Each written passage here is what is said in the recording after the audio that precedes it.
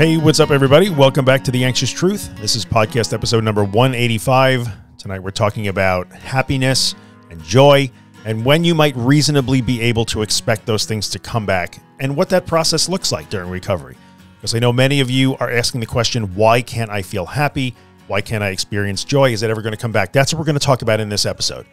So I am Drew Linsalata, creator and host of The Anxious Truth. And if you are new here, if this is your first episode, this podcast is all about everything anxiety and anxiety recovery. So if you're dealing with panic attacks, panic disorder, agoraphobia, OCD, health anxiety, social anxiety, this is the place. We got you covered here. And if you are a returning listener and you've been around for a while, thank you. I appreciate your continued support. I'm glad you're here too. Before we get going with today's episode, I just want to remind you that this episode of The Anxious Truth is brought to you by me, because this is more than just a podcast. There's a bunch of other stuff that goes with it, including these 3 books that are up over my left shoulder. If you're watching on video, I have written 3 books on anxiety and anxiety recovery. And by all accounts, the many, many thousands of people who read them all seem to love them and feel that they are very useful. So if you would like to know more about the books I have written and you don't know about them already, you can head on over to my website at theanxioustruth.com and check them out. If you have one or more of those books and you are digging them and you haven't done this, maybe take a minute and write me a review on Amazon, because it really helps me out. And I appreciate that. Thank you all. So let's get into this episode. We're going to talk about happiness and joy. And when can I feel happy again? I can't feel happy. When is that going to come back for me? And I understand that because I was in the grips of that too. So when I was in the midst of the worst of my anxiety, way back in maybe 2007, like that time, 2006, 2007, 2008, I was working with a therapist for a little while. I loved her. She was so tremendously helpful for me. I owe her a debt I will never be able to repay. And I want to tell you a little bit of a story to illustrate how I experienced this problem and this question of why can't I feel happy? So I was in a session with my therapist one day, and this was a thing that had been really stalking me, this problem of not being able to feel happy. And I brought it up to her. And you know, I said, listen, I have a problem here because aside from everything else that's going on, I seem to have lost the ability to be happy. I can't feel happy. I cannot experience joy. She said, okay, you know, tell me more. I said, I look at my kids and I know how I should feel, but I can't feel that way. Like something is wrong, like a switch has been turned off. And I look at my family and I look at nature and I look at things that are supposed to make me happy, and I can't feel that. I cannot feel happiness. I cannot feel joy. So this is freaking me out. And it really was. I don't mean to make light of it. It was really, really weighing on me in a big way. I thought that I was broken. I thought that there was really something wrong and that somehow this anxiety had turned off a switch, and I wasn't sure if the happy switch was ever going to turn back on. So she, like I said, she was wonderful. And she said, okay, I get it. You're clearly in distress over this, which I was. Now I could feel all the other emotions because I was starting to get a little choked up in her office talking about that, because I truly felt that I was broken. She said, okay, so let's work this through. She said, tell me how you got here today. And I'm like, she really threw me on that one. When she asked that, excuse me, I had a cough. She asked, tell me how you got here today. And I said, okay, what does this got to do with anything? She goes, just tell me how you got to my office today. I said, I drove here like I always do. Where is this going? And she said, okay, tell me 3 things that you like about the car that you drove here today to see me. And she must have seen the look on my face, because I did not in any way understand why we were having this particular conversation. It made no sense to me. Like I was in trouble and she was asking me about my car, which was the last thing on my mind. And she said, just go with it. Just give me 3 things. Give me the first 3 things that pop in off your head that you like about the car that you drove here. And it was in the middle of the winter. It was a pretty cold winter that year. And I said, I don't know. The seats have heat. I have heated seats. That was nice. And she said, okay, it's really cold out, right? I'm like, yeah, it's really cold. She goes, and the seats are heat. So the seats have heat. So it keeps you warm. I said, yes, I like the heated seats. And again, I remember I was getting a little bit frustrated. And I'm like, oh, yes, I like the seat. Where is this going? And she said, you got in your car on a cold day and you turned on the heat in the seats and it made you feel warm and you like that. I said, yes, I like that. And she goes, that's happiness. And I remember just sitting back. I was sitting on her sofa. I know it's stereotypical, you're on the therapist sofa, but I was sitting on the sofa. I wasn't laying on the sofa. And I just sat back and I looked at her and I'm like, what?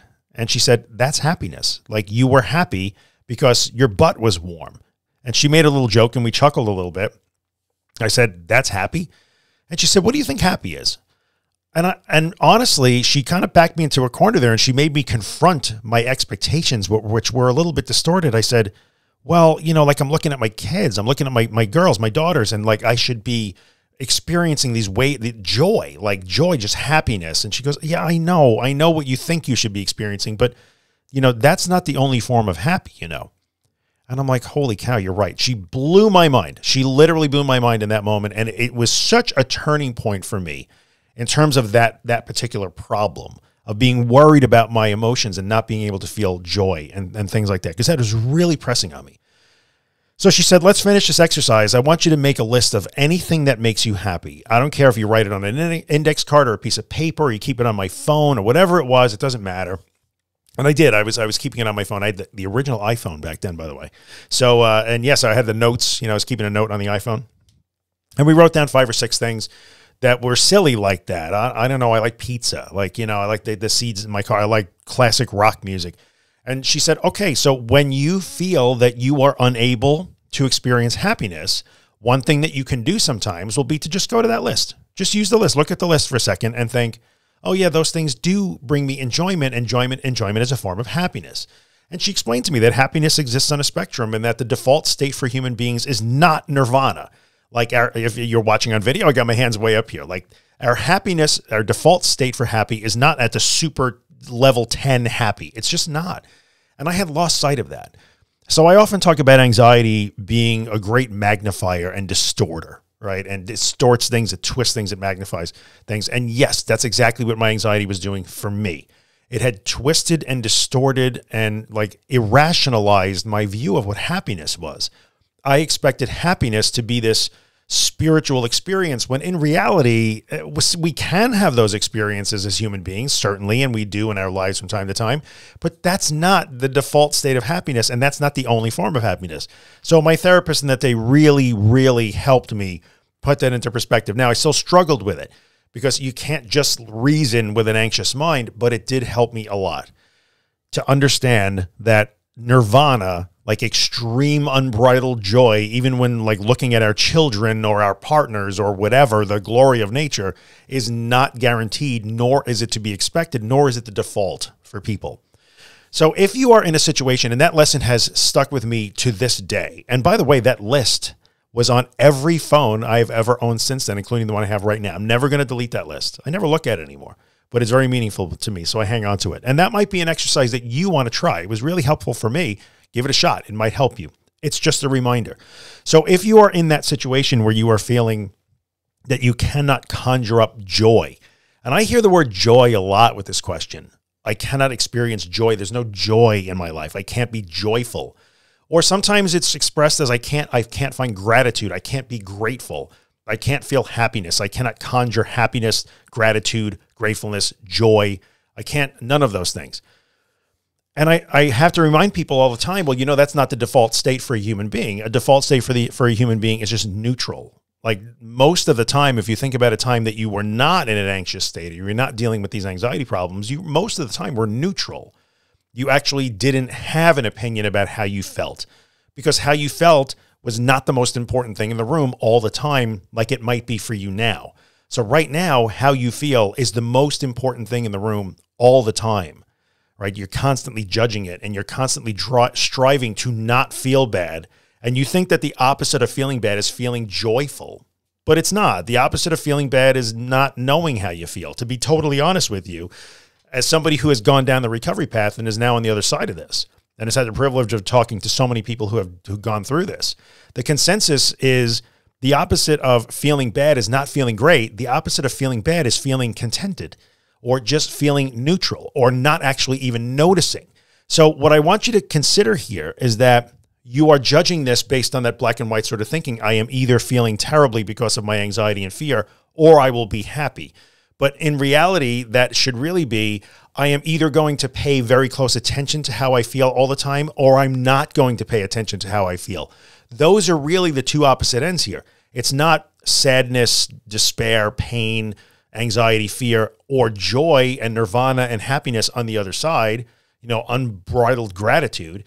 The two ends of the spectrum that we are really working with is I care about how I feel all the time, and I don't really care how I feel most of the time. So the process of regaining that ability to feel happiness and joy, number one, would come incrementally. You have to start allowing those little things like my stupid seat heaters in my old car that I had back then. That was just the first step toward happiness for me, to realize, oh, enjoying the seats is actually a form of happiness. So there are moments. I know you have moments in your day. Something just happened. I don't know what. We had a little power glitch. Okay. Sorry about that. Anyway, so there are moments in your day when either you forget how you feel or you have little things here and there. You enjoy your cup of coffee or a cupcake or you giggle with your kid. Something happens during the day that puts you into that sort of neutral state, not super joyful state, just a neutral state where you're no longer worried about how you feel for that 1 minute, 10 minutes, 15 minutes. That's happy. That is really happy. That's what we're looking for here. And as we go down the recovery process and we begin to focus less and less on how we feel all the time, we become more and more ambivalent or unaware or just not caring, unconcerned, contented with how we feel. And then you will start to make space for those feelings of joy and happiness will come back. So yes, I can feel those things now. I can't instantly conjure them because nobody really can. And sometimes that's a little bit of a dangerous message that we hear, sort of in the toxic positivity and the online mental health community, the healing community, as if somehow we could just decide to be grateful and feel joy and happiness. We cannot choose to feel those things. We can feel those things. We cannot demand them. So right now you are demanding a thing that even recovered people don't get to demand all the time. And you're kind of shooting at the wrong target. So first, you will begin to just not care how you feel. And you'll start to move toward that neutral, contented state. And that is really our natural state. And once you get there, and along the way, you're starting with these tiny glimpses of happiness. We might just call them enjoyment, a quick smile, an acknowledgement of something that is you like. Hey, that's cool. I enjoy that. That is a form of happiness. So we look for those things while we are losing our fixation with how we feel all the time.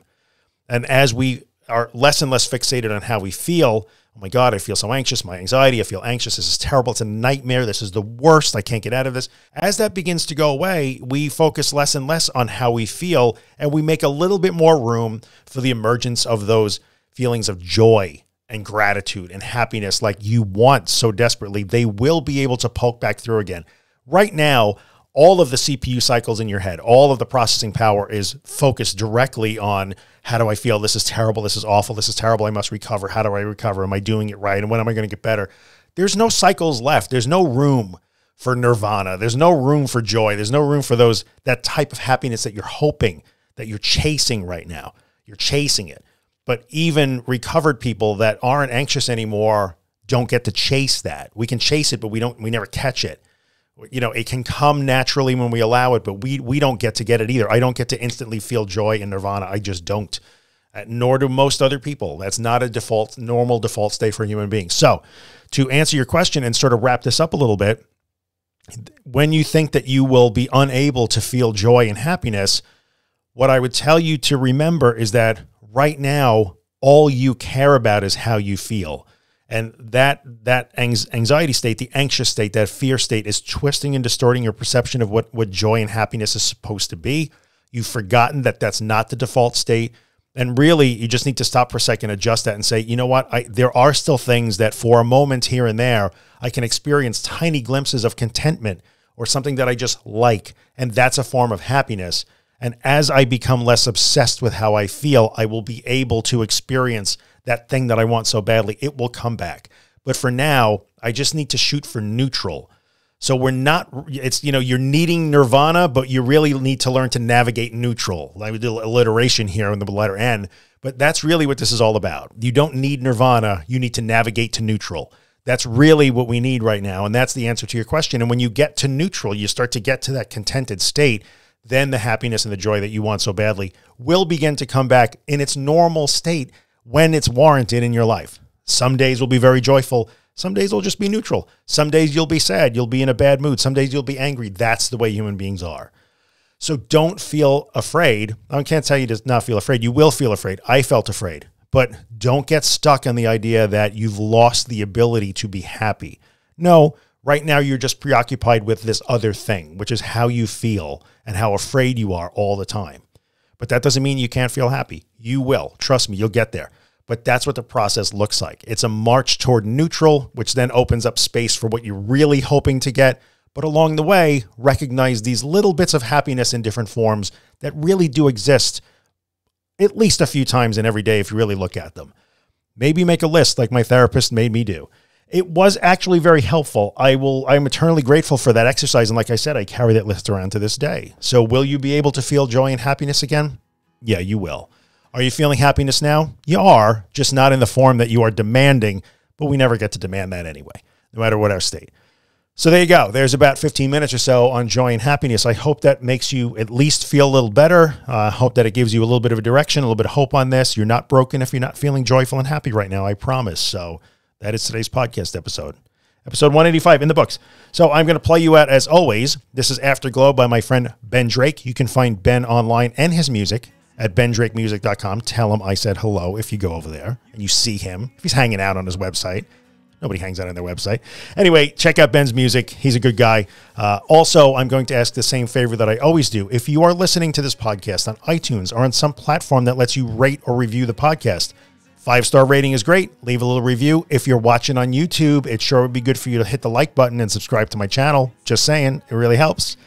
Anyway, guys, thanks for coming by and spending your time. As always, we'll be back next week with another episode like we always are. Don't know what it's going to be, but we'll be here. And remember, this is the way. Now in the city and you're living fast. No looking back or dwelling on the past. You know you'll never get another chance. So go and live your life.